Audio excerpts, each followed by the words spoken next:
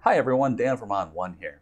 Today I want to show you a basic portrait workflow. I'm going to show you how to pick out the photo you want to work on in Browse by comparing them to pick out the best, then using the Portrait tab inside of the Edit module to go ahead and retouch the skin and enhance the eyes and the mouth in your portraits. Let me show you how it works.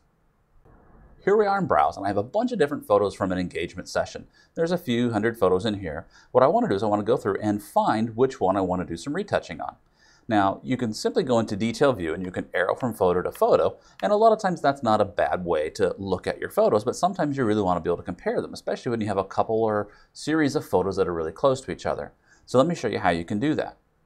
I'm just going to select a range of photos that are similar that I want to pick out which one I want to use. I'm going to grab this whole set and I'll go into Compare Mode. Compare Mode gives you a side-by-side view of all of those photos at once, and then you can simply throw out the ones you don't like.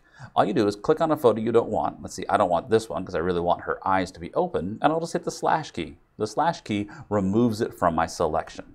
So there we go, that one goes away. Again, we want to see her eyes, so I'm going to get rid of that one.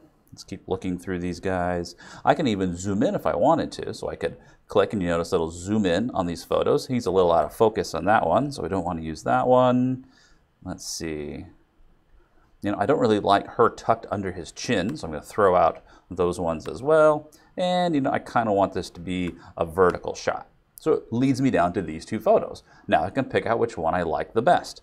Between these two, I kind of like the lighting on her face on this one. So that's the one we're going to use. So then I just click on the Edit module. Inside the Edit module, you'll see tabs for Develop, Effects, Portrait, and Local. Develop's where you can do your basic raw adjustments. Effects are for doing special effects. What we're interested in today is the Portrait tab. You can see how it's automatically found the faces in my photo. This photo has two different faces, so it's added them right up here. Each face can have its own portrait filter, so I can adjust each face independently. It's automatically added the first one for me. To add another one, I just simply click on the face I want to work on. Let me show you how I would use it. By default, it's not going to do anything. It's not going to change your photo. You then turn on the things you want to do. So if I want to retouch the skin, I simply turn on the skin retouching section. Let me zoom in a little bit so it's easier to see this in action. The skin retouching is going to reduce blemishes. It's going to smooth out the skin, kind of like powder on the skin. It can reduce shine and also even out the color across the skin as well. And that's all controlled by these simple sliders. I don't have to go in and paint anything in or make any complex selections. It just does it for me. Then when I want to retouch the eyes, all I do is simply click on the eye tool. Then I click on the center of each eye, and it will add an overlay for each eye. This will help me to pick the area that I want to adjust without having to use a brush tool and a lot of fancy brushing. I can just simply adjust the overlay. The overlays don't have to be perfect either. It still uses some intelligent color range limitations within those areas. So there we go. We've added the eyes, and now I can come down and I can use the whitening slider to whiten those up and enhance the detail. Same thing if I want to enhance the mouth. I just click on the mouth tool.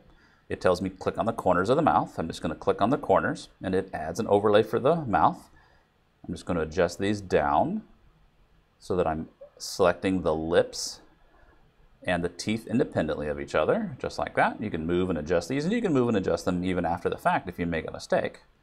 There we go. Let's go down to the mouth section. I'm going to whiten those teeth a little bit more and turn the lip vibrance up a little bit. I'm using a little stronger setting than I normally would. It's mostly so you guys can see how this works. Let's go ahead and I'm going to turn that on and off so you can kind of see it before and after. So there you go. There's before and there's after. Now I can use the faces brush to fine-tune the skin mask while I'm here as well. Let's say that in this case, it's not going to get down into her neckline. We're going to find the face automatically, but we don't extend beyond that. So we want to make sure we protect things like the hair. So in order to add the neckline in, I just simply grab the faces brush, hit set to paint in. Let me make my brush a little bit bigger here. And now I can paint right down here through her neckline, and it'll add skin retouching to her neck.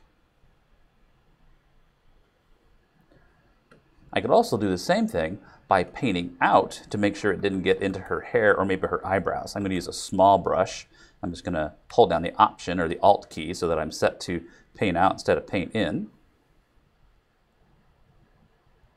And I'll just paint right across her eyebrows to make sure those stay sharp. There we go. Now, if I want to go and retouch the gentleman, all I do is click on his face. It will add a new filter for him. You notice that She's down here rolled up. Here's a new one for him. I could even name them if I wanted to. Just simply double click on them. I'll just call it his and hers in this case. So here's his, and this one's hers.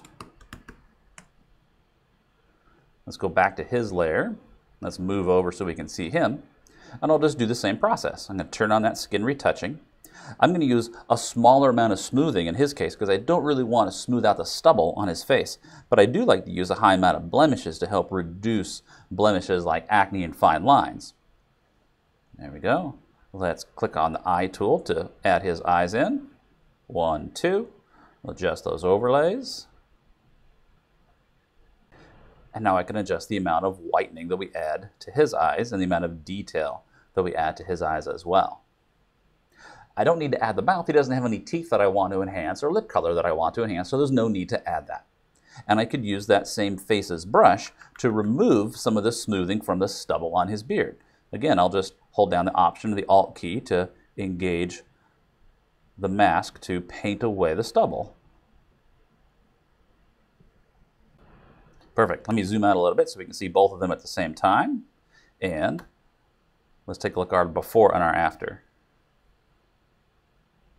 There's our before right there without any adjustments, and after. Each face can have its own retouching. Each face can be masked and manipulated independently. Because it automatically detects each face and puts the results of the retouching for each face on its own filter, think of it like its own layer, it's easy for me to go in and mask and adjust those independently. That way I can have a photo of multiple people with different settings, but yet I can still save presets and apply it to each face independently.